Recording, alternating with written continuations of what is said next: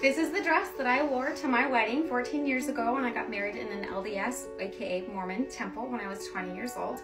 To get married in the temple, you have to have a dress that comes up to your neck, down to your wrists, and to your ankles. The men similarly have to be covered up, and it has to be all white. For the wedding ceremony, you also have to wear this, and this, and this.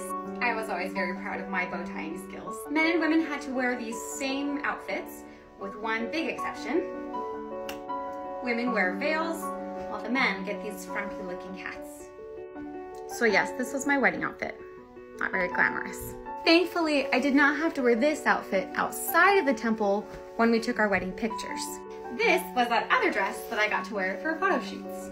Look at those adorable kids. I also wore it to our wedding reception later that evening at a reception hall. We did a choreographed waltz, and yes, it was very romantic.